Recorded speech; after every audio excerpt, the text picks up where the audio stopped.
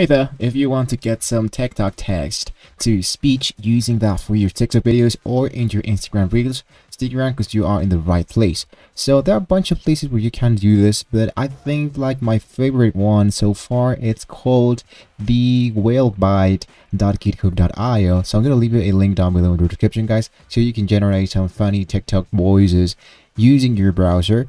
So now that you are in here, you want to put in here, let's say the thing, let's say for example that I want to, I don't know, maybe create like I am doing videos. And here into select a voice, I want to select a specific voice. Let's say for example that I want to this text to be in English. So I must choose English UK or US or AO, depending on the accent you want to choose. And in my case, I want this to be like, for example, a female voice. So I'm going to choose female. I'm going to go into generate. And here you have success. I am doing videos. I'm going to hit into play and see how it's going to be looking or sound. I am doing videos. So as you can see, it sounds pretty great. If I want another accent, for example, I'm going to choose English, a female, generate once again, and see what's going to happen. I am doing videos.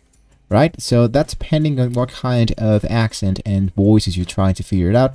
And if you want to download that, or you want to change the playback speed, you can totally do that in here into download or playback speed and add it into your videos. So hopefully this was a very useful video for you guys. Thank you so much for watching this video.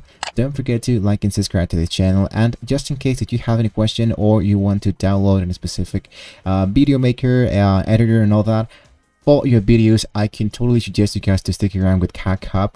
I'm going to leave you a link down below of this great application. And actually, you can start right away. This is totally for free, guys. So you can just move around and work here into CapCut. So thank you once again, guys, and see you in the next one.